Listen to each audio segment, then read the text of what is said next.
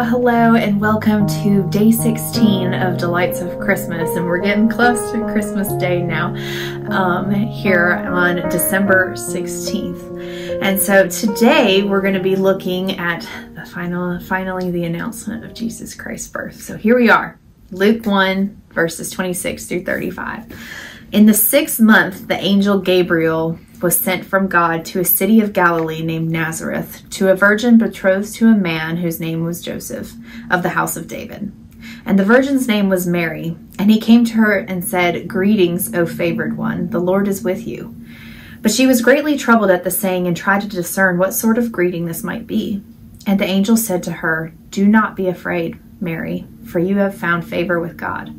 And behold, you will conceive in your womb and bear a son, and you shall call his name Jesus. He will be great and will be called the Son of the Most High.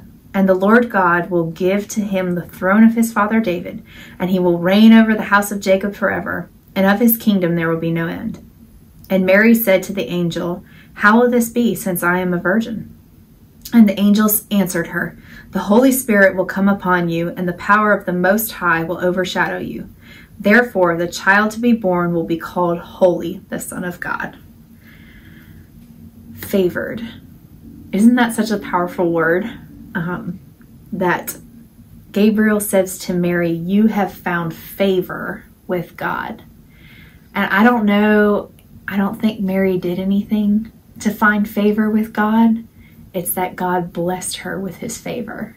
And God has blessed us with his favor by giving us Jesus Christ as his one and only Son to save us from our sins. And that's kind of an inexplicable thought, the favor of God. God Almighty, when we talked about a few days ago, the standing in the presence of God.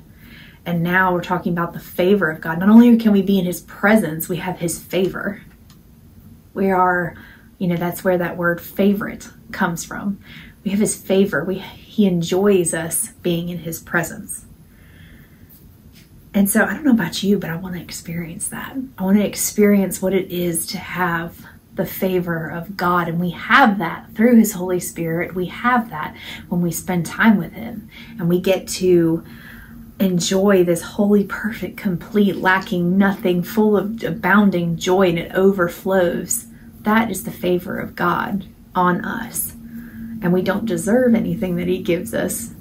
We don't deserve Jesus, but yet we are completely favored when God gives us his Holy Spirit through the sacrifice of his Son, Jesus Christ. And here we get to enjoy and to not be afraid, and we get to be favored ones as we get to enjoy this Christmas season with the blessings of joy that are before us. And so today we're just going to pray, and we're going to think about being favored and what that is. So if you would just join me in prayer. Heavenly Father, I ask that you would come and just overshadow me with your Holy Spirit.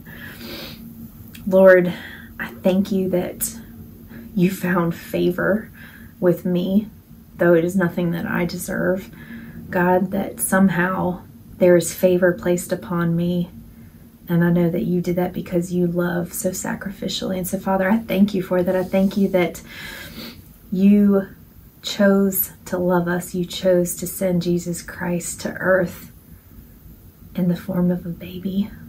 God, that you took on flesh in order to give us favor, that we might find joy and be able to dwell with you eternally. So, Lord, I just thank you for that today.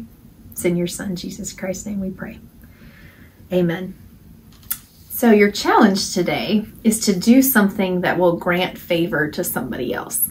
In a sense, kind of that, like, you go to Chick-fil-A and the pass it on kind of thing. You could do that, pay for somebody's meal behind you, grant them favor. Maybe you bake a pie, give it to somebody. Maybe you simply pick up your phone and call someone. I think of calling my grandmother, not because I don't talk to her all the time, but just because she is a favorite of mine and I would just love to spend time with her on the phone. And so maybe you can think about a friend that you can pray for, or even text and say, "Hey, I'm praying for you," or "How can I be praying for you? You've been on my heart."